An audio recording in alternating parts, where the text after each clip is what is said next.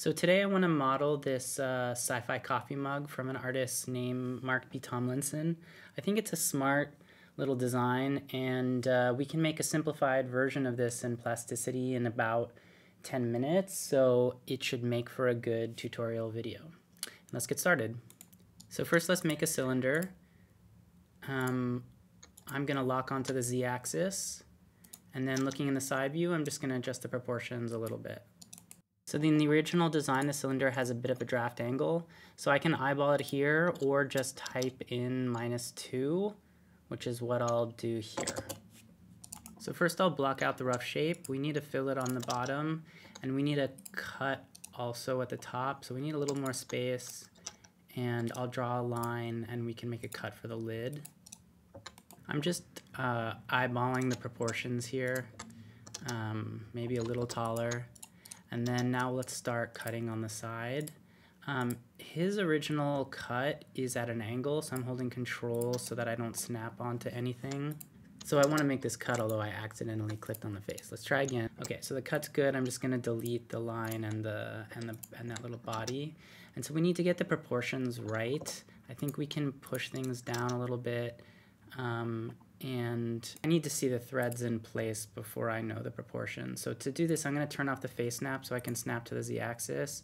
So I'm making a little helix or spiral here, turning the face snap back on so I can make it exactly the right size. Now I counted, there should be about 10 rings. So I'm going to use the dialog to drag it out to 10. And we also want an angle that matches our draft angle from before. So we could eyeball it, or remember we used 2, so I can just type 2. Now, I'm just going to move it into place because we're just kind of doing a block out. So let's get the proportions of everything right. I'm going to show 2 options. One, we can offset the face just like that, or we can select the faces and move them. So here I'm moving them on the z-axis. So it looks good. Let's give it a little fillet so that we know how much space we have. And now we can go ahead and create a circle and create the little thing that is it a sci-fi spout? Is it a thumb holder? I don't know. But anyway, we're going to extrude this. Let's look in the side view just to get the right proportions. And we need to cut this. So I'm going to draw a line. This line I remember is straight from the design. And so that I don't accidentally snap on things, I'm just going to hit like Z to lock onto the Z-axis. And now we'll just do a little cut. So I just want to push these faces around till they look like the proportions are approximately right. I don't know. It doesn't need to be exact, but tweak till our heart is content. And that looks good enough. I think we can do some fillets now. So let me delete the curve. And then I'll just fillet these 2 edges. Looks good. And we'll Boolean this together. And we'll do a fillet here. Okay, good enough. Let's mirror that over. Alt X, and then yeah, looks good. I think that's the basic shape for sure. I doubt the proportions are exactly right, but let's move on to the top. I'm going to do a center square, rectangle right here. I'm going to hold down Control so I can get an asymmetrical shape. Okay, and the next step is to give it a little fillet.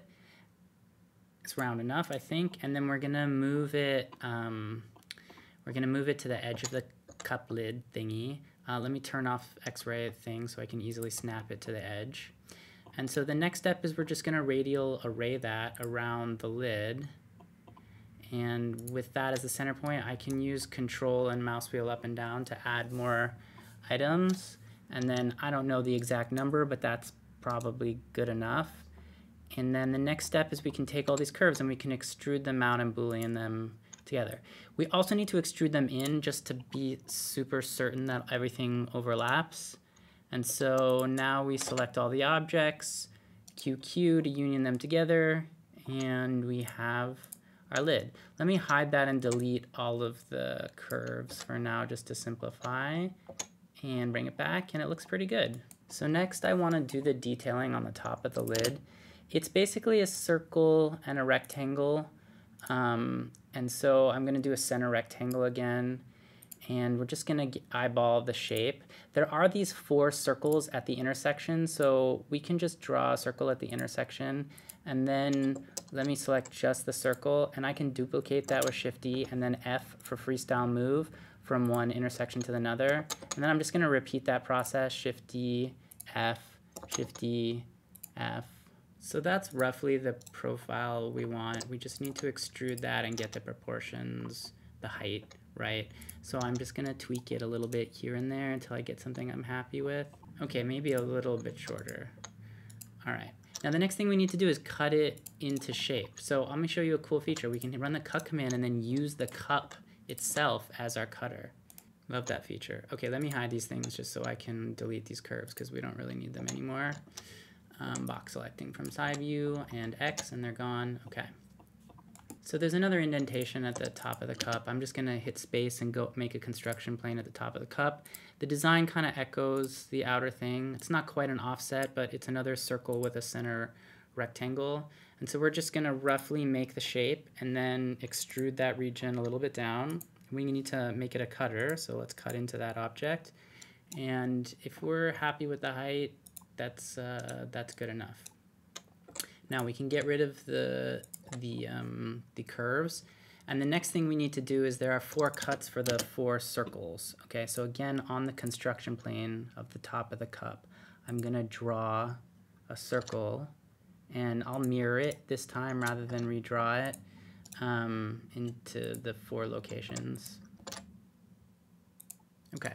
So then I'm gonna select the regions and we're gonna extrude them down. I want them to be the same depth as that thing, the face. So I can hold Control and click on the face to do that. But I actually forgot to make this a cutter, so let's cut.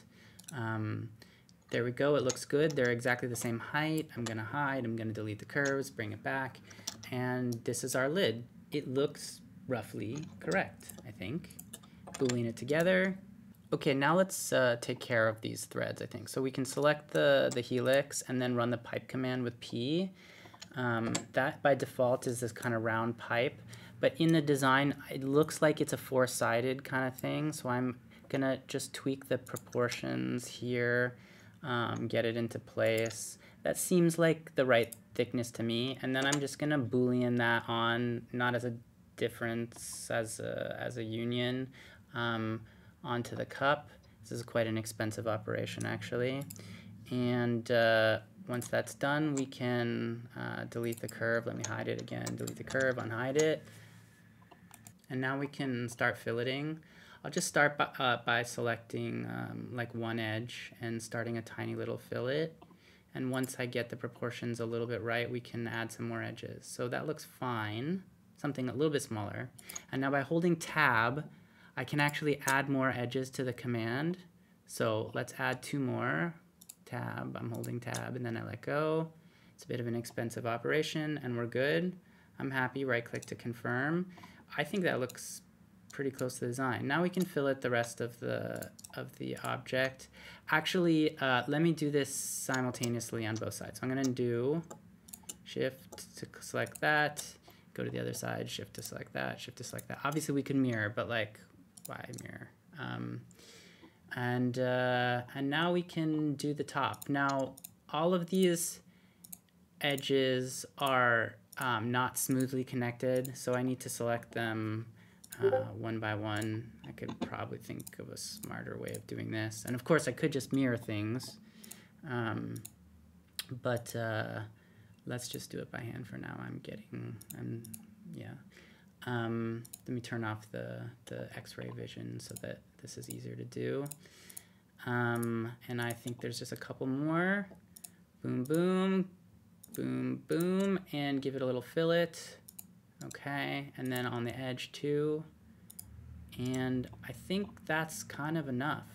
This is obviously not the entire design. There's a lot of details missing, but roughly speaking, this is like a simplified version of Mark's original design. I think it looks pretty cool, and it's a good showcase of some of the intermediate features of plasticity. Yeah, I'm pretty happy with how it came out. So let me say thanks to Mark for letting me copy his design, And also, I really wanted to say thank you to all of my viewers. The last video got a huge amount of attention and a huge amount of enthusiasm, and that's really gratifying because I'm working really hard on this software, and it's important that artists are excited to use it. So thanks.